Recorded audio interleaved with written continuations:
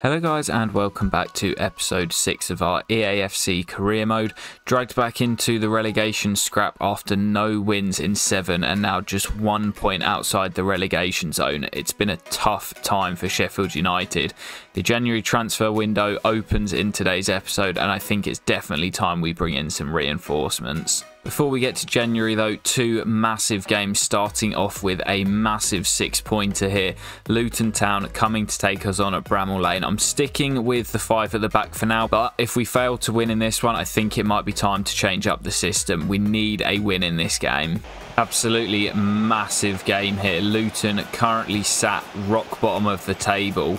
If we can't win this one, we are in serious trouble. As I mentioned, January transfer window opening today, and I have been taking a look at some transfer targets, both for the future and also for now. Of course, we want to build for the future, but we need to make sure we're in the league again for next year. So I've also been looking at some short-term options, which we'll take a look at later on in the episode. Norwood's done well there, and there might be a break on if we move it quickly. Jefferson's done well there, and Jefferson could be in behind here. It's Daniel Jefferson. Oh, it's a brilliant save. Is Morris as Giles in support down the left, and back to Morris, and Anel's come across and left a big gap for Morris to run into, and he's pulled it back to Clark on the edge. And with Luton's first chance of the game, they take the lead, and that is a huge blow to Sheffield United. And Norwood again.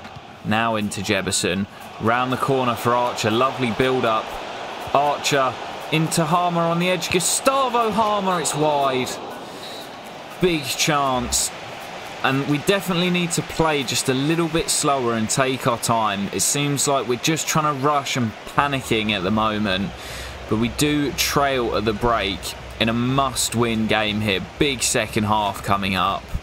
Have made a change at the break and we've gone to a 4 at the back formation for the first time this year. We'll see if it has any difference. That's a poor ball by Jefferson. Well, that's good build up. Behrens down the wing and crossed into the middle for Carlton Morris. And this is calamity for Sheffield United. 2 down. And an absolute mountain to climb now. Time running out for Sheffield United here, and we just haven't looked like scoring. As Behrens nearly scores a header from the edge of the box. Fotheringham turns it behind, but we have been so subpar. Late corner for Sheffield United, but it looks as if it's going to be too little too late, as McBurney does get a goal back, but with just a few minutes to play. And Luton Town hold on for a massive 3 points in their bid for survival. Shocking from Sheffield United, and we didn't deserve anything from the game. Really poor display. I think it's fair to say that my job is most definitely under threat now. Carlton Morris with the second, which turns out to be the winner, but it's another defeat for Sheffield United, and now no wins in 8. Well, after that really disappointing loss to Luton Town on home soil as well, it's no surprise to see that we have dropped into the bottom 3 for the first time this season. And what's up next? A trip to the Etihad. We've made the bold decision to change to a 4-back formation against probably the worst opponents that we could. Will it make any difference? Probably not on the scoreline, but I'm hoping for a much better performance. When it's not working, you've got to change it and hope that something clicks. Unfortunately, McAtee is ineligible for this game. Of course, Manchester City, his parent club, with him being on loan to us here, so he is unavailable. Harmer moves into the number 10 position, and hopefully he will provide a creative spark for us. Here come Man City, looking to create something for the first time. Haaland on the spin. And it's into Grealish, and City lead. It only took them 15 minutes, and that close control passing in and around the penalty area led to the chance for Grealish, who slammed it home past Fotheringham. And Sheffield United trail again. We just cannot stop the goals going into the back of our net at the moment. Half a chance that. Here's Hackney from range. Hayden Hackney nearly levels it up for the Blades. What an effort outside of the right boot. Had Ederson scrambling. Oh, and Flex not won that, and Grealish makes it 2. It's Bernardo Silva, sorry. Beats Fotheringham at the near post. And this could be a long, long afternoon for Sheffield United. Here's Nunez on the edge. Don't concede now. Nunez, good save. And cleared by Bogle. Hackney now. Into the captain Norwood, and Hackney again. Jebuson's on the run, and Jebuson's in behind. Daniel Jebbuson hits the post. And still we can't score. And finally the ball's put over the line. And we do have a goal back, and it's the substitute Ryan Brewster. 10 minutes to play. Can we find a second to pull off an unlikely point here at the Etihad? Brewster, maybe a bit of confidence in us now. Back to Lowe. And now Jebbuson. And Brewster again. Ryan Brewster levels it up for the Blades. Unbelievable scenes at the Etihad as City throw away a 2-goal lead. Lovely build-up. Jebbuson back to Brewster, who opens up his body, beats Ederson, and is off to celebrate with the travelling fans. Brilliant finish, and the Blades may have just picked up a magnificent point in Manchester. Akanji, don't throw it away now, boys. Akanji, Foden, throwing everyone forward here. Good defending, and the break's on. Surely not. Oh, the break was on. And Sheffield United were looking to win it, but what a point. We've stopped the rot at least. Not a point that we would have expected to pick up away at the Etihad. And what a performance from Ryan Brewster off the bench. 2-2, what a result. Well, I can't quite believe that. What a comeback. And I've just seen that our FA Cup round 3 tie has been drawn as we will take on West Brom, the Baggies, at Bramall Lane. Now, this might come as quite a welcome distraction for us after our terrible form in the league. We have now actually dropped down to 19th even after the point against Manchester City. Very, very tight, but we need to get out of that relegation zone. So as we are now into January, I have been doing a bit of scouting, and I've sent my scouts out looking for players whose contracts are up come the end of the season. So we're looking for any position. Obviously, they have to be 23 years of age to sign them on a pre-contract, but I've set it at 22 just as there may be a little bit of leeway. And of course, that contract with just a year left. We've got one instruction looking for first team quality and another set to first team prospect, so hopefully we get some decent players back whose contracts are expiring in the summer transfer window, and there may be a couple of free agent or bargain players that we could pick up. We'll see what comes back from our scouts. Well, guys, we've just got to the 1st of January, and as if our season wasn't hard enough, it's just got a whole lot harder, and this is just broken game mechanics right here. You can see McAtee, Luke Thomas and Larouci have all been recalled by their parent clubs because we've not been playing them enough. Larouci and Thomas, okay, maybe fair enough, they haven't really played. But McAtee's made loads of appearances for us, maybe not all from the start, but he's come off the bench in most of our games. He's getting game time, he's developing, and they've just recalled him. It's such a broken feature that whenever you sign a player on loan, unless they start every single game, they'll get recalled in January. So frustrating, and we've lost 3 players. It makes the squad smaller. We've lost some quality.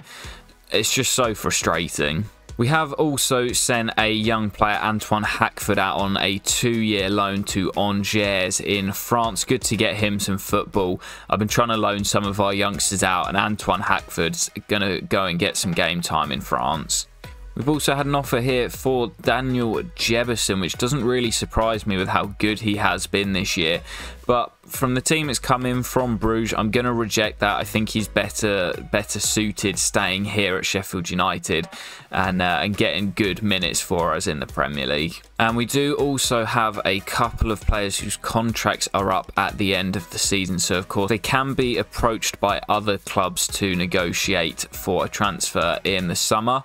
Now, Adam Davis and John Fleck, I think for now I'm not going to give deals to, but Ben Osborne's played a fair amount this year. I don't really want to lose him on a free, so we're going to go and tie him down at least for another year. So Osborne signed a new 2-year deal. He did take a slight wage decrease of just £1,000, but he's done well for us this year. He's very versatile and he's got some good experience as well. So Osborne, happy to keep him at the club. Now guys, time for a bit of a scouting update. I think it's about time we said goodbye to Roman Hunt. I don't think he's quite going to make it. Same as Reece French, we've been scouting them for so long, but the potential's just not good enough. Unfortunately, nobody decent from England. I think Dylan Bowen we're going to give a deal to. Adam Pearce will continue scouting along with Connor Bradley. Reece Matthews, good potential but really low overall. Lloyd Price will be rejected, and the same as Connor Parker. So still nothing really special from Wales or England just yet. And as for Scotland, it is our last month of scouting. We've got Ian Walker and Gordon Mitchell in here, both with the same potential. I think for now I'm just going to give them both deals as I don't really want to lose them. So both will be signed to our youth setup. And what I'm actually going to do, guys, whilst I'm at it, is send Frankie Paul back out once again, this time to Northern Ireland. That is a 3-month duration for him, so he'll be back at the end of the season along with Archie Haig. So looking at the youth academy then, still nothing really special. We've got some players with some decent potential. Dylan Bowen looks like he could be okay. Harry Matthews probably still the best prospect we have, alongside Patrick Nicholson, who could be decent as well. But I mean, Gordon Mitchell, 34 overall. How are we ever going to get him to any decent rating?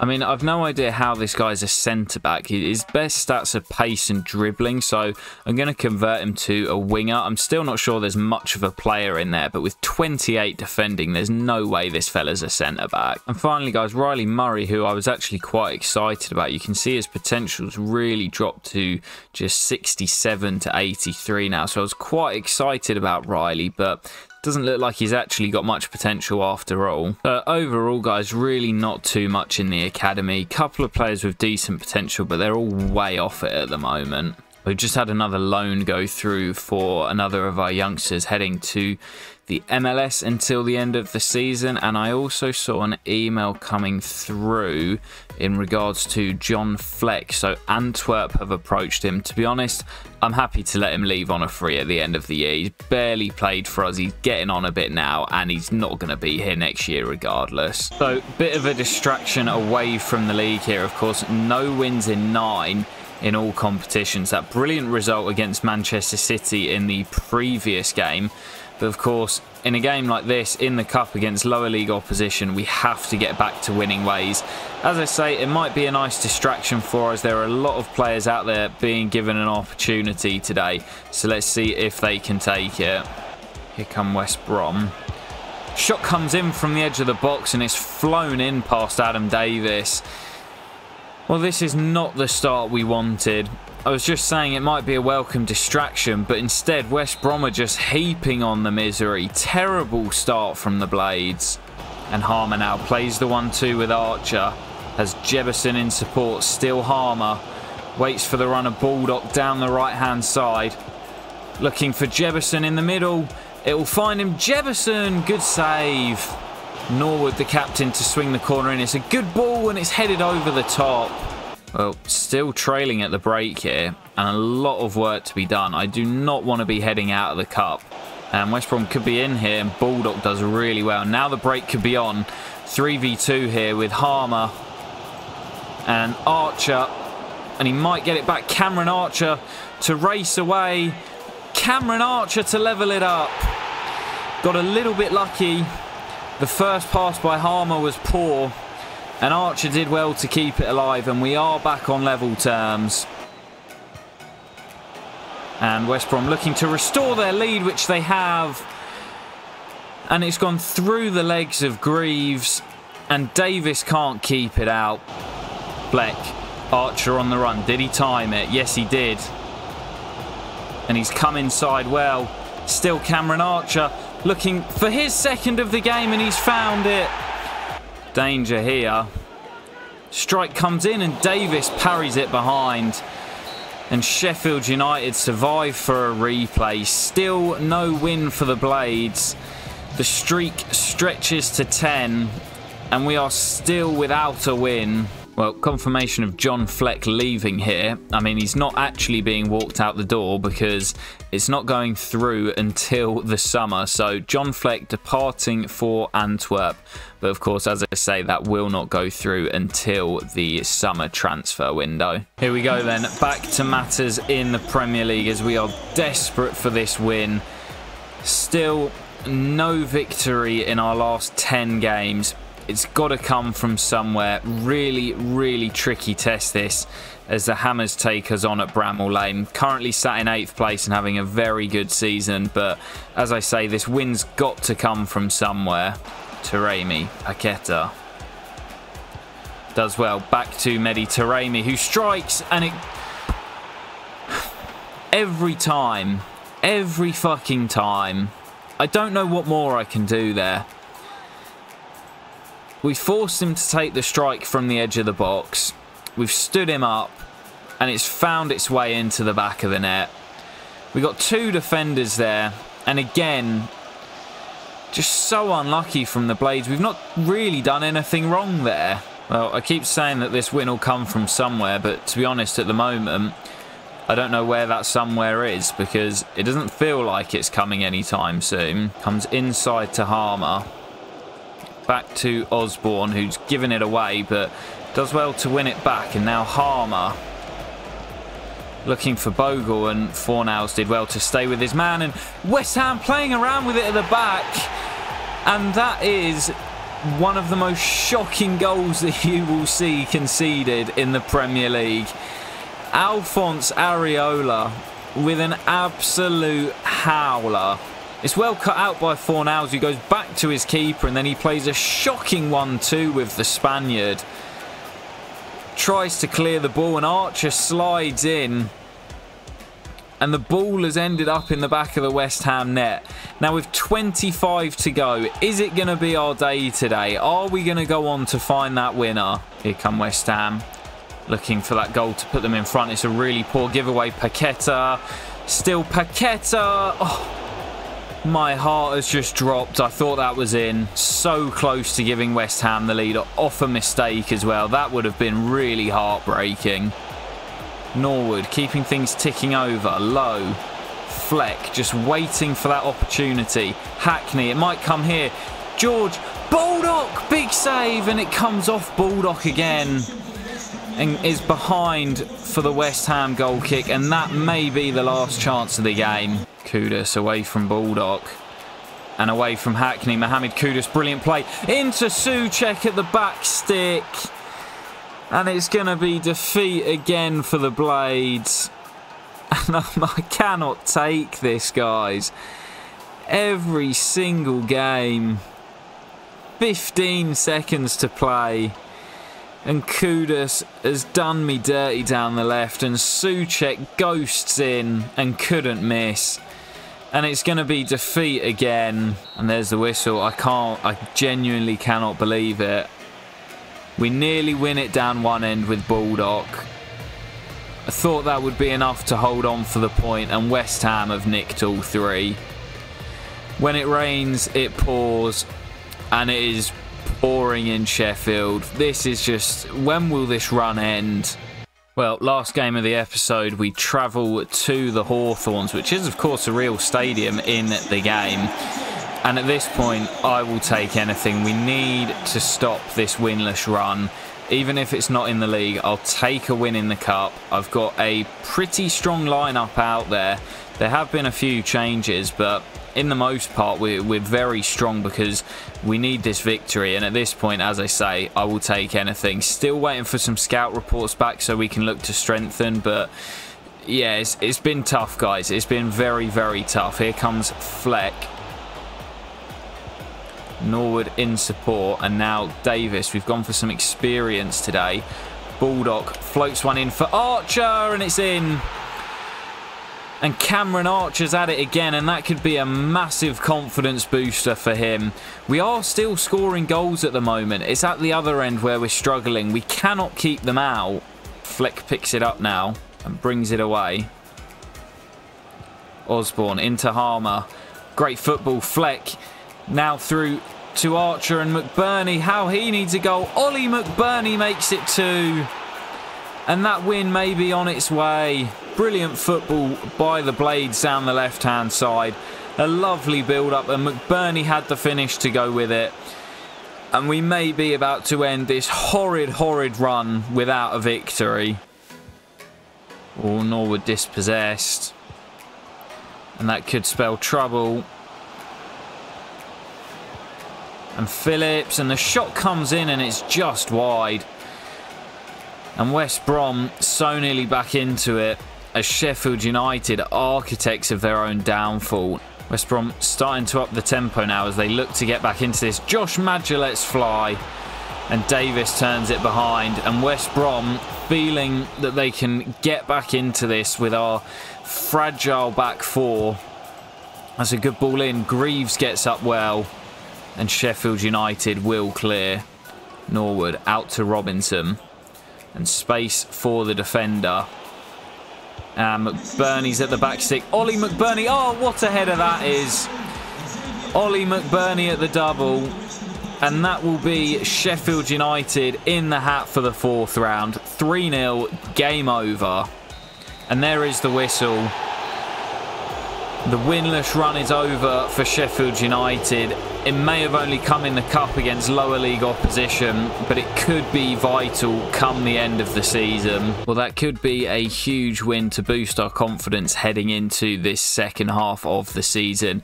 But as you can see, there is a gap starting to appear just to Crystal Palace in 16th place. There is now a 6-point difference. So it is really tight. We need to start winning some games in the league.